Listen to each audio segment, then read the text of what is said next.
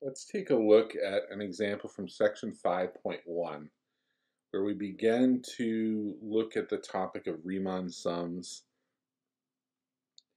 which we use to estimate the area between a curve and the x-axis. Something that we'll get into in chapter 5 that is not part of this particular example is how things change if the function may take on negative values over part of the interval. That's a little bit more complicated here. We'll just focus on this function that is positive throughout the interval. So we've got f of x is x squared minus 1. The interval is from 2 to 4. 4 is the number of subintervals. Okay, any Riemann sum problem is going to tell you how many subintervals, what's the function, what's the interval. Okay, that's information that we need to know. Part A of this problem simply asks us to sketch this function over this interval. So I've drawn this rough sketch here. Again, we're focused on the interval from 2 to 4 for this function, which has a graph in the shape of a parabola. So we're seeing part of that parabola there. Part B asks us to find the width of each subinterval. Okay, that's going to tell us how wide these rectangles are that make up our, that we use in the process of these Riemann sums. So if we take the length of the interval, divide it by the number of subintervals, we get 1/2. That's going to be how wide each subinterval is. It also asks us for what we call grid points. The grid points tell us where each subinterval starts and stops. Okay, so when you have 4 subintervals, you're going to have 5 grid points, and they're spaced half a unit apart in this example. Part C asks us to draw the situation where you've got your left-hand sum and also draw the right Riemann sum, the picture that goes along with the calculation. So notice for the left Riemann sum, each rectangle that I've sketched there has its height determined by the height of the function at the left end of each subinterval. And these are very rough sketches here, but you get the idea at how these are similar and how they're different. For the right Riemann sum, the height of each rectangle is determined at the right end, or the right grid point of each of those subintervals.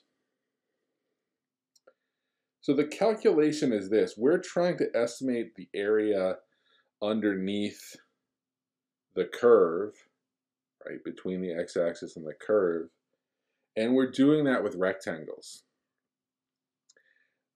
The examples that we're going to tend to see here in section 5.1 will have a relatively small number of rectangles because we want to focus on being able to go through this calculation by hand. It does become impractical when you start getting more and more subintervals. Technology can be very useful in that regard. If you wanted to do 1,000 subintervals, you could do that calculation with the aid of technology. You wouldn't want to do that by hand. But with 4, it's pretty straightforward, not an unreasonable amount of work to find the areas of those rectangles and add them up. In order to get the height of each of the, we know what the width is, right? But in order to get the height of each rectangle, we need to evaluate the function at certain grid points. So here's what those calculations will look like. For the left Riemann sum, which I've abbreviated as L sub 4 for 4 subintervals, we're going to evaluate the function at x sub 0, or x0, x1, x2, x3. Okay, or more specifically, for this example, we're going to evaluate the function at 2, 2.5, 3, and 3.5. Okay, don't forget to multiply by the width of the sub-intervals because we're calculating area. And for the left Riemann sum, we get 13.75. For the right, it's similar, but we start with 2.5 and we end with 4. And we get 19.75. Okay, 13.75, 19.75 in whatever units of area are involved here. We weren't given units. Let me point one thing out. So notice in this case, the left-hand sum gives us a smaller value than the right-hand sum. This particular function is an increasing function. And with an increasing function, the left Riemann sum will always underestimate. And with an increasing function, a right Riemann sum will always overestimate. And that's the opposite for decreasing functions. And of course, plenty of functions are neither always increasing or always decreasing on the given interval.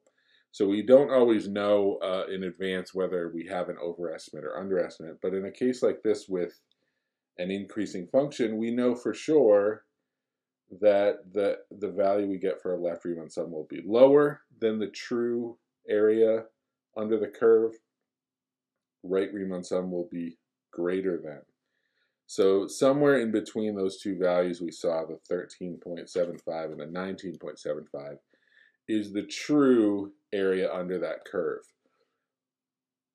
We don't see this in section 5.1, but what we're coming to is a way to actually calculate that exact area. At this point, we're limited to estimation, and this is the process that we use to estimate those areas. I hope you found this helpful. See you in the next video.